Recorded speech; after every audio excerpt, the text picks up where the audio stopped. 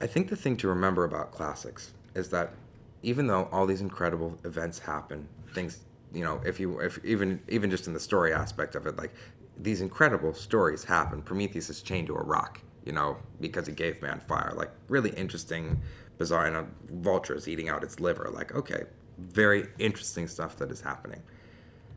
At the heart of classics and all storytelling is relationships.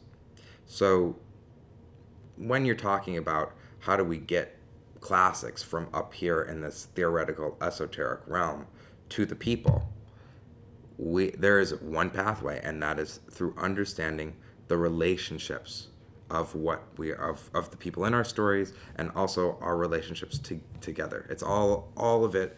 All great storytelling boils down to relationships, and so I feel like sometimes if you're talking about trying to convey how language is important to a modern audience, then you're going to have to find the relationship inside of that.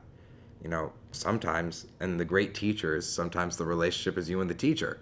That's helping you really care about what is going on. But oftentimes it's looking at the text and saying, hey, what is that? Like for instance, we did one of the things I did in my undergrad.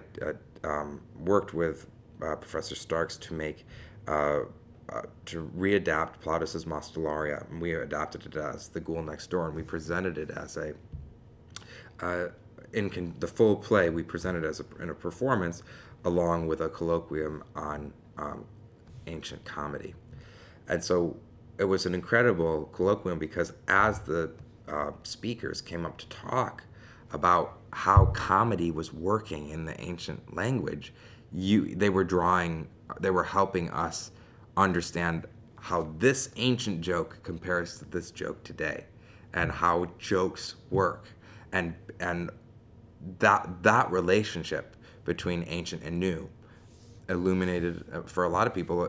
It made sense, I hesitate to say in layman's terms because I think that everybody is truly, most people are truly intelligent people. They just need the way in.